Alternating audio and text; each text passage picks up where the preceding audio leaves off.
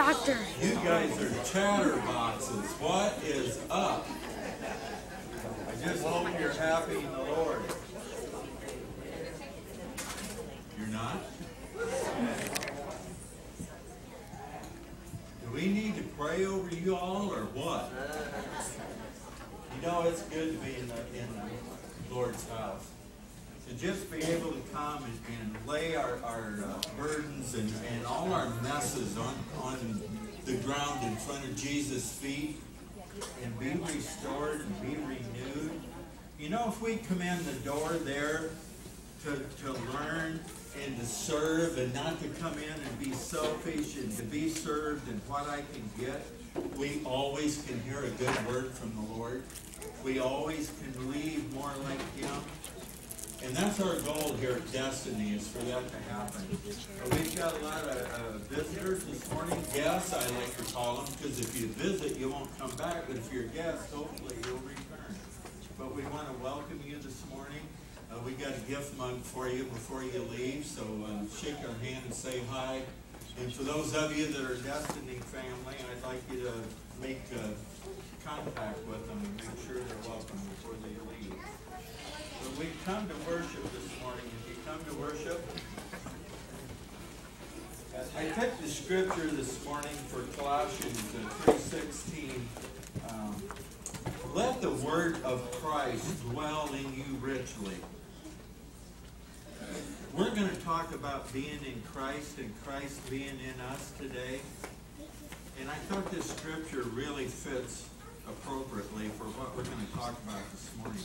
Let the word of Christ dwell in you richly, teaching and admonishing one another in all wisdom, singing of psalms and hymns and spiritual songs with thankfulness in your hearts to God. That admonishing is a warning or a cautioning. We're to caution one another in wisdom, Scripture says.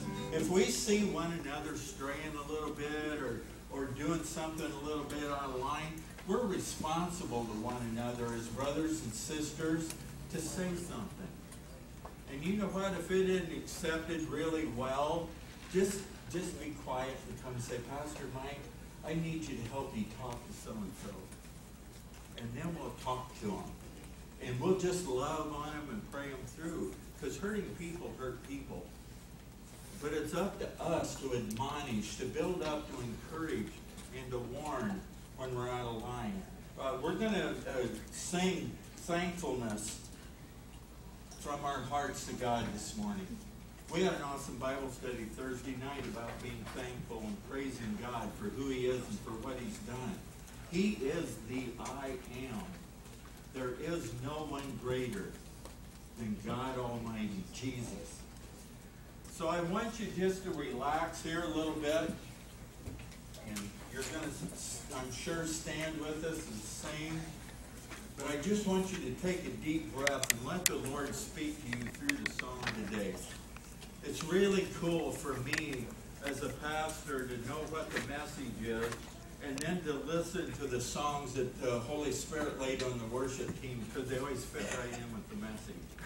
It's so amazing to me how the Holy Spirit leads us in the right direction if we allow Him to. So let's just worship the Lord with all our hearts. Good morning, everyone. Good morning. Good morning. Go ahead and stand.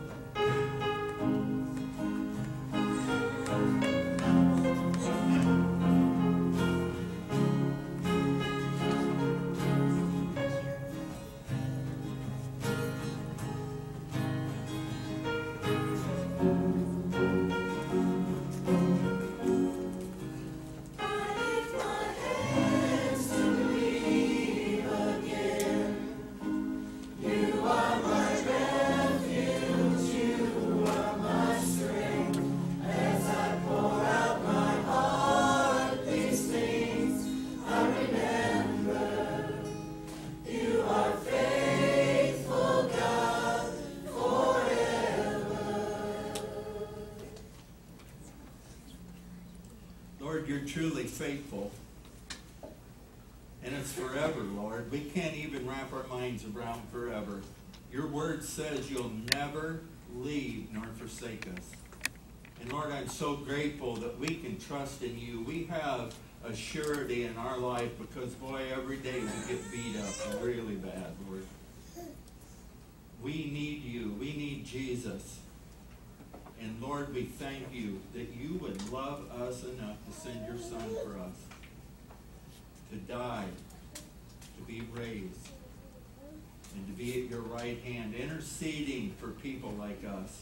Lord, we just thank you. We glorify you. We give you all the glory, the praise, and the honor. And we do it in your Son's precious name because there's no name above the name of Jesus. Amen. Shake a hand before you sit down. Good morning.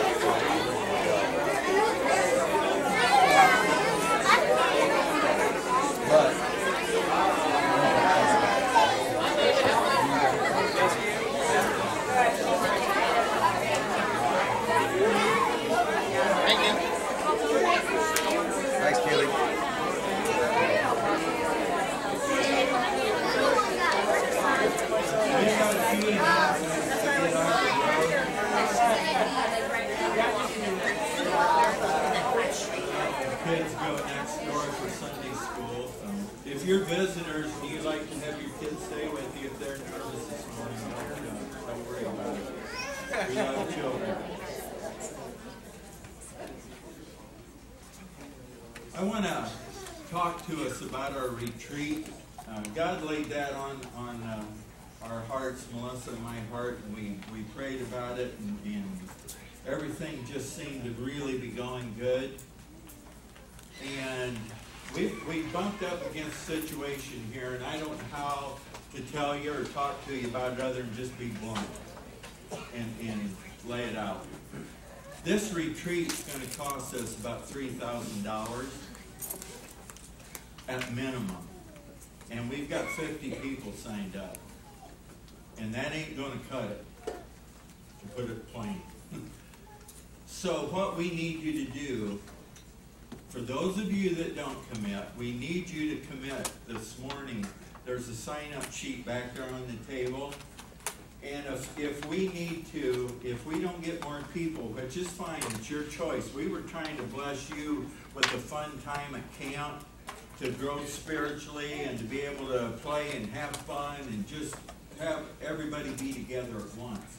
But if that isn't your desire, we're not going to do it for our health, because I promise you I'm healthy as can get. I want to do it for you, and if it's not anything you want to do, we're just going to have a men's retreat here, and we'll go next door and have the women's retreat, and we'll do something for the kids, and we'll do it here, and we'll save all that money for the Lord. So I really need you to jump on board and commit. We're not going to bail on it. We're still going to do a men's and women's and children's retreat. But it's going to cost us $3,000 to get to camp.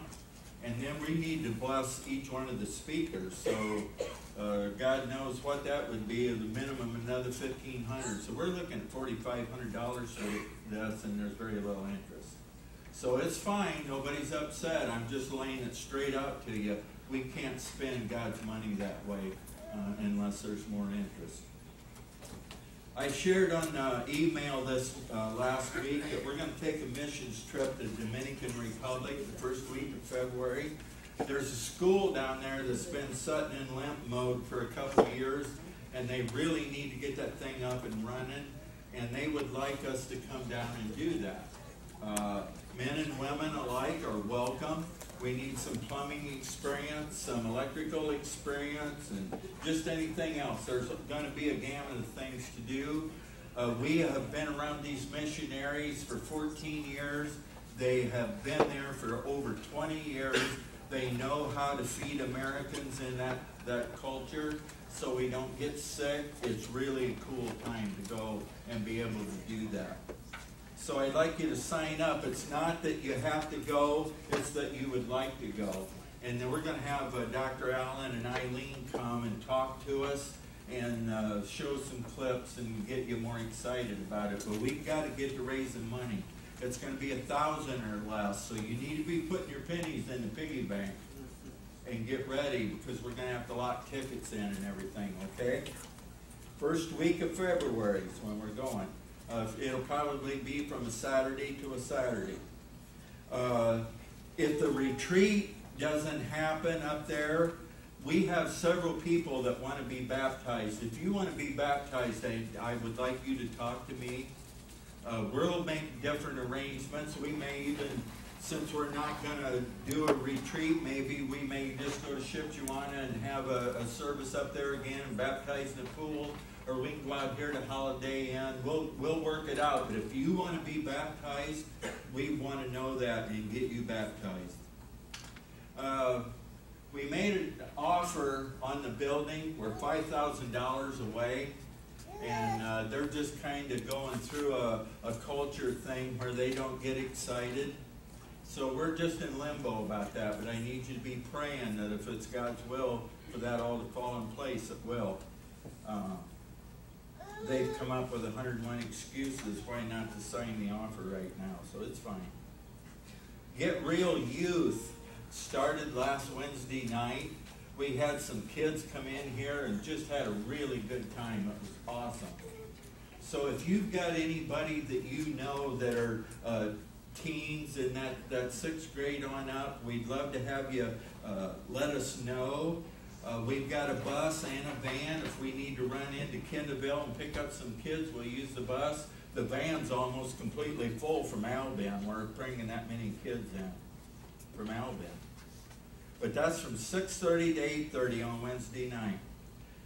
We've got a call this week for build another ramp. And I told them to go through Kiwanis so they could pay for it and then we would build it. So I'll let you know more about that. But I want to thank everybody that pitched in and helped roof the house out here and build the ramp last week. What a blessing it was. I've heard so many comments. People went by and saw us and how beautiful that looks out there now. So there were a lot of us that put some really, really hard work in it. And I just want to thank you from the bottom of my heart for all that you did for that. We got a really nice letter this week from them thanking us. And they're beside themselves that we would step out and do something like that for them. It was a major undertaking, but thank God it's over. Tuesday, on Jerry. Can I say amen? Amen, yeah, a little louder, dude. Thursday night Bible study is going to start September 3rd. Dave Gary's going to lead that. They're in the beginning of the Bible. It's simple, going through the Bible. It's laid back, talking, conversation. It's just really cool. Tuesday night. I've got Tuesday night written here. You said Thursday. Oh, I probably did. That's my Bible study. I want you all to come Thursday night. Thank you. I've got Tuesday right here as plain as day. 6:30, September 3rd. And all are welcome to come. And they're just going to open the Bible and just share. And Dave's got some really cool things that lead you into just simply explaining how the Bible works and what it says and how we apply it to our lives. Where's your suit, dude? We had a wedding in here yesterday.